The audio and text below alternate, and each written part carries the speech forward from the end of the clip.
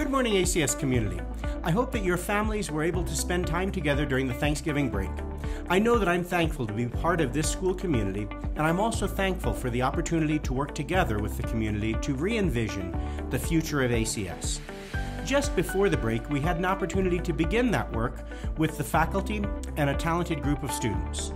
During that session, we examined what we value in the ACS experience. Then we considered how we could use time, both through the year and through the day, to better support things that we value.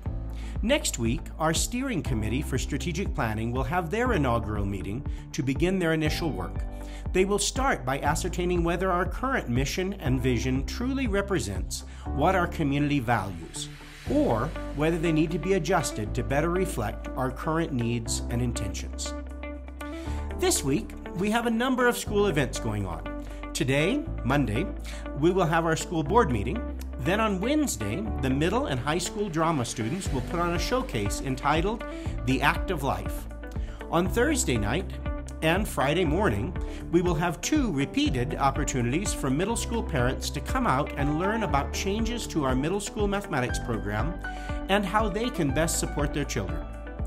It will be a hands-on event where you will get to do mathematics yourself. On Friday, we will have a secondary concert. Finally, I will host an event for faculty kids at my home entitled Tea with Santa on Saturday. I look forward to seeing many of you at the shows and events this week. Elementary parents, mark your calendar for an elementary school mathematics night next week. It will take place on the morning of December 8th.